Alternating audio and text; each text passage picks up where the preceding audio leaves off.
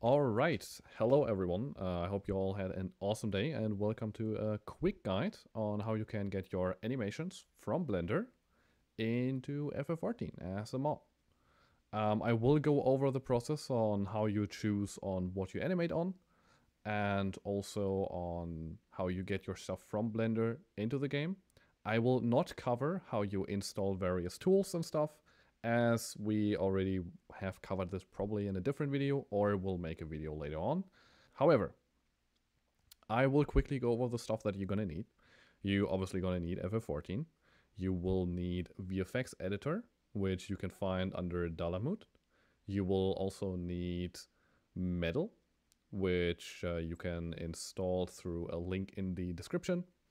You will need AetherBlend in Blender, you will need Metal Tools in Blender, and you will have to enable Rigify in Blender, as well as using Blender 4.5 or higher. That's basically what you need.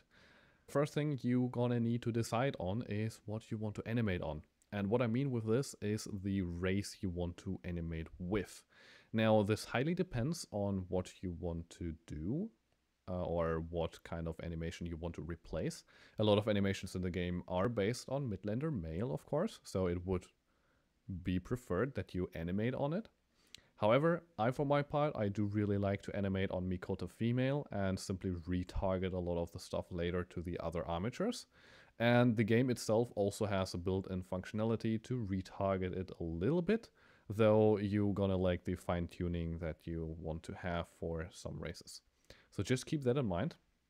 If you quickly want to know where you want to animate on, simply go and open up VFX editor, click on the PAP tab, and choose your animation. In my case, it will be Mikota female, the idle 0, which we're going to tackle today. Click on the little checkbox, and then under parameters, you will find the model ID. This is the skeleton where the animation will be based on. So if it says 101, I would suggest animating on Midlander male. If it says 801, I would suggest animating on female Mikote, right? And so forth. Once you have decided on that, you're gonna, of course, want to open up Glamora and swap to your race of choice. Make sure that you're gonna equip gear that is well for animating. Well, so for example, any like big dresses with a lot of stuff, it can get a lot of, a little bit tedious to animate on that. So keep in mind that you have something clean on, maybe even naked, or just a bra. Or if you want to animate specifically the bones from coats or skirts, make sure that you have these ones available so that you can have a visual reference for animating these. Once you have done this, I'm quite happy with this one. We're now going to open up Metal. Now in Metal itself, we don't have to do a lot. Since we're animating with it, we don't really care about scaling or C+ whatsoever. We're simply going to hit export all models. Make sure that reference pose is ticked, not reference pose with scale, nor pose, just reference pose. And then we're going to export this one. I'm going to go to desktop and export this one for tutorial 3. There we go. Now this will take a while. All right, once this is done, a folder will open up. You can safely close it. And now we're already done in FF. Now we can hop into Blender. So simply hit N, look for AetherBlend, import character. I'm gonna go to desktop, tutorial 3, open up the folder, and in here you will find your character as a GLTF. Since we don't care about any scaling and stuff, we can uncheck the apply post track button right here and import. This will simply cut down on import time.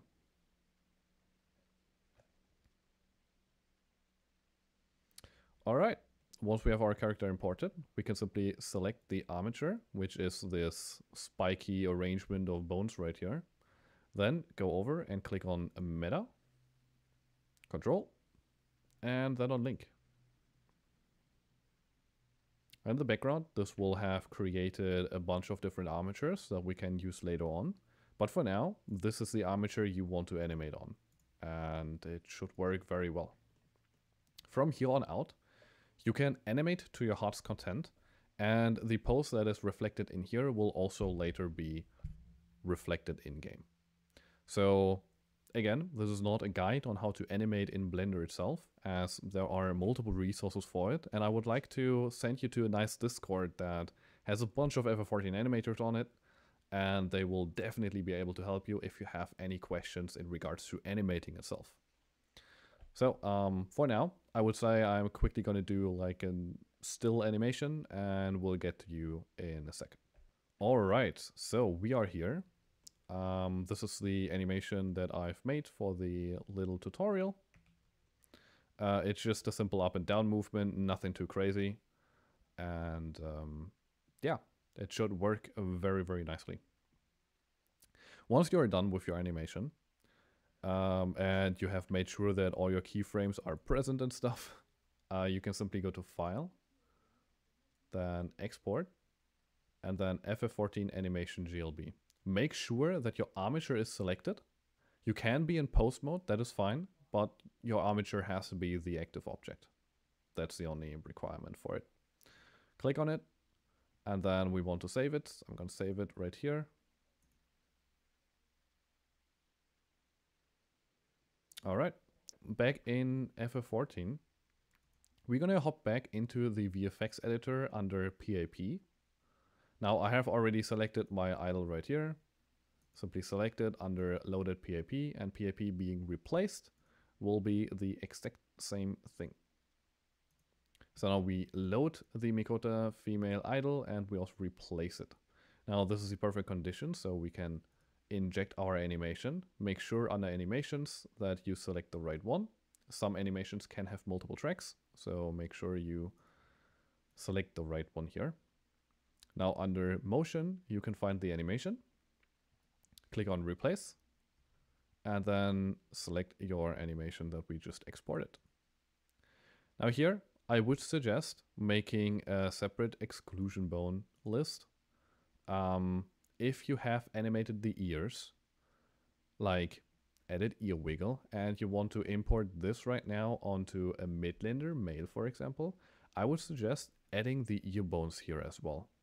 Now you probably don't know the ear bones, so if you really want to, you can also hit the skip bones unanimated in original motion, which will simply skip all of the bones that are red right here. But a lot of times I don't really want this, but you can safely do it, right? But if you do know what you do, I would suggest working with a simple exclusion list. You can also make multiple lists for multiple purposes, but for most people this will be just fine. Just keep in mind, if you imported beforehand anything else on here where there are bones, well, where there are all bones basically imported, then this won't work obviously anymore, because it always just takes the bones that are here not animated and not what should be not animated. Overall, I can recommend always excluding end root and end throw, as these are the bones that are most likely to cause issues later on with camera stutter or anything else that can happen, or just in general like character stutter, especially when you go from one animation to another. So just gonna select this and then import it, and as you can see it worked quite well. So check in here, looks alright to me. Now we can simply update the character, then swap to the anim, and as you can see it's right here. Alright. And that is already it.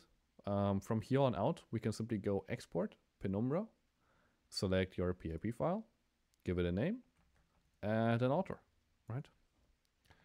And then you're good to go.